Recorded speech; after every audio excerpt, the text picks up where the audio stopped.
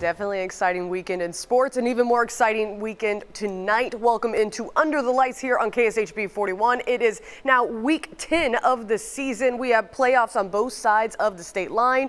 It's now win or go home from here on out. We're going to start off with our Hy-Vee high school game of the week. We flash it back to last year. Same two teams battling it out against one another. St. James Academy won 35-7 over Basehor-Linwood, handing them their first loss of the season. St. James will go on to win the Kansas 4A state title. Both coaches know what's at stake tonight.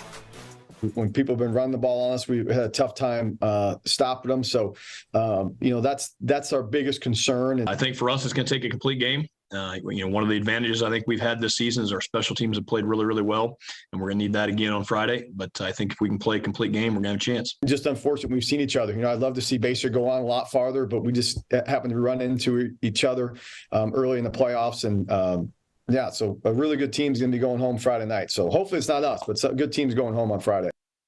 All right, so let's get into it. Our Hy-Vee high school game of the week, the right to move on in the chase for the Kansas 4A state title. Here we go. St. James at Basehor-Linwood will pick it up. Already first and goal. St. James, Blake Boydison takes the direct snap, runs it up the middle for the first points of the night. The Bobcats, though, got to get a chance to respond after this one. Brady Van Dong with the pass. Ball is tipped. St. James interception. That's Corey Clark there getting a pick. So St. James takes over, and of course the ball goes to Boydston again. Fakes the handoff, brings it back, sends it sailing. This time connects with Finn Burrett. Touchdown St. James. 35-6 is that final. St. James Academy, a big win there. So here's the latest look at the Kansas 4A bracket with St. James Academy advancing along with St. Thomas Aquinas. So now let's go to the Missouri side, give them some love. We got Lee Summit North taking on Lee Summit. First quarter, the Broncos get on the board first. Tanner Howes going to take it from 14 yards out. That's 7-0 Broncos. Lee Summit Tigers now with the football. Watch Elijah Martinez with the pressure. In his face finds Devin Andrews all the way down on third down play for a big down on that one. It's going to set up Ron McCarthy from 33 yards out to put the Tigers on the board with a nice little field goal there. But Lee Summit North just kept responding. Quincy Baker here takes the handoff from Maxwell Ford. Finds the end zone. Broncos will go on to win. Lee Summit North wins this one 35-17. So let's take a look now at the Missouri Class 6 bracket. Ray Peck still in this one. They got a win over Joplin. It's going to be a battle of the Lee Summits next weekend as well. North taking on West. Both schools advancing. All right, last week, Blue Springs South was in Liberty for their final game of the regular season. A week later, the roles going to flip-flop. But this time, one team season coming to an end. Blue Springs South came away with a 38-14 victory over Liberty. South's Cash Parker with 14 of 21 for 204 yards and 2 touchdowns. Could South duplicate that success? Well, we'll find out. Liberty traveling to Blue Springs South. Everyone in attendance tonight. The Jags with an early 21-7 lead. More Cash Parker gets the sack, and the Jaguars give it back to Liberty. We'll jump ahead, and Anthony Winson here takes the handoff. Watch him just find the open field here. Set up the Blue Jays with an opportunity to do this. Cale Mortimer finds Dominic Revels for the Blue Jays response. And that's going to be a touchdown, Blue Jays. Blue Springs South would answer. Here comes, watch Bryce Reeves right here, 50 yards for a touchdown all the way to the house. The Jags would lead after that one. Blue Springs South picks up the win. They go on 42-14. So let's take another look at the brackets. This is the Missouri Class 6 District 4 bracket, as you can see those results there. Let's get back into the action, though. Park Hill South at Staley, late first quarter.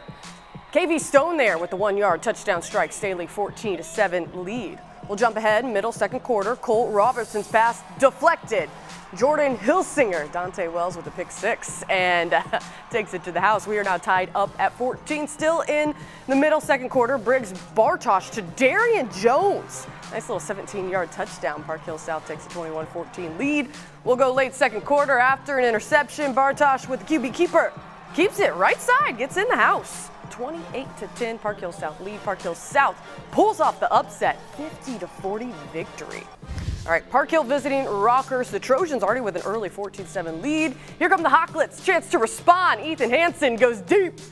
Jack Balser can't make it. Park Hill's Bryce Liska comes down with it. It's an interception, so the Trojans take over, but they go 3 and out, so Hawklets get the ball again. This time they get it right. Hanson to Mason Tunley.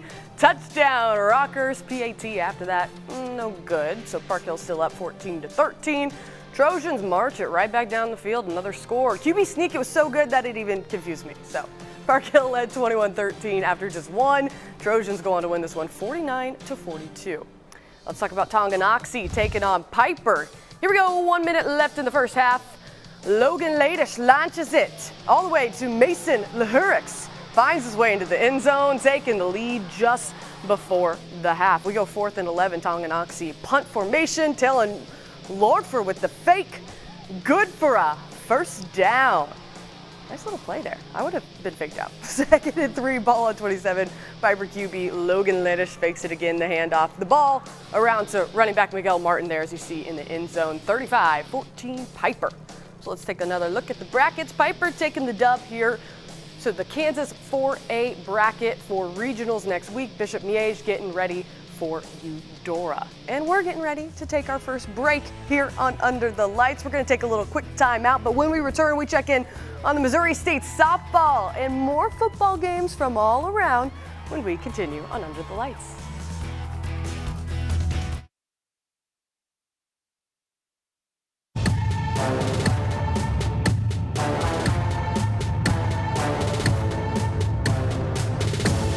Welcome back into Under the Lights. So while football teams around the area have dreams of a state championship, another sport in Missouri living it out this weekend. We got softball, Blue Springs South versus Francis Howell, Missouri Class 5 state championship. Top of 4, that's Abby Willem with the 2-run shot to right.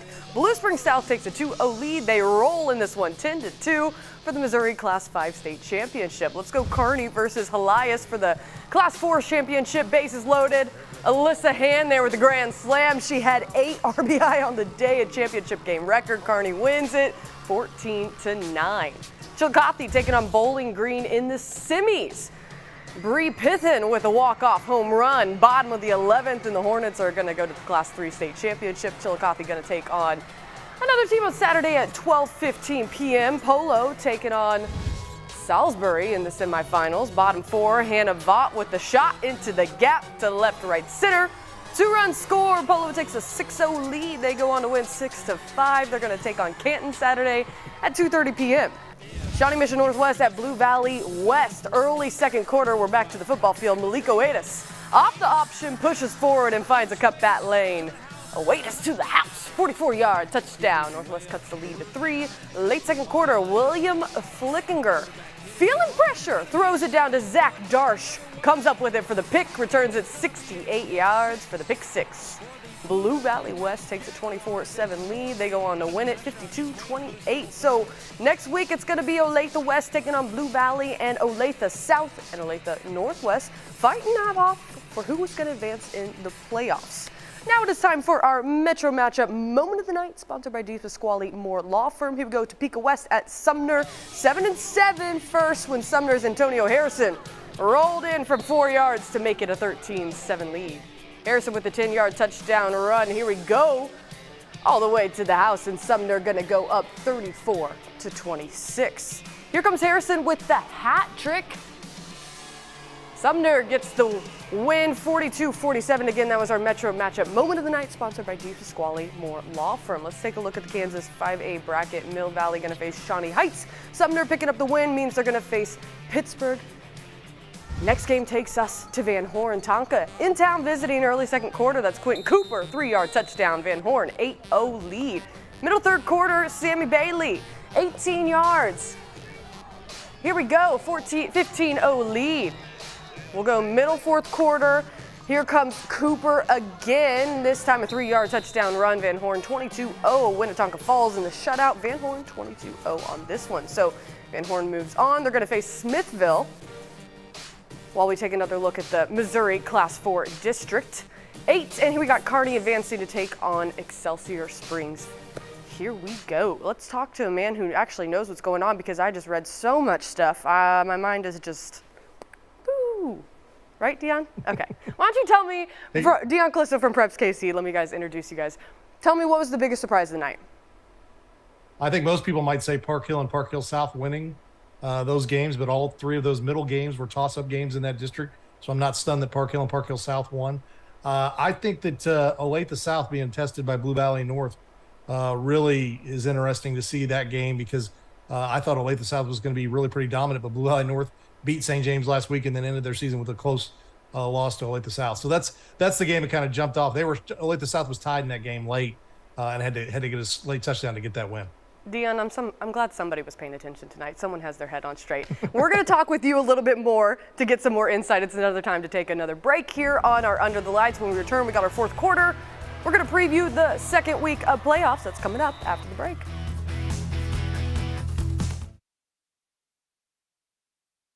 Our expert, Dion Clisso from Preps KC. Dion, now that we've gotten through the first week of playoffs, let's look forward to next week. What matchups you got your eye on?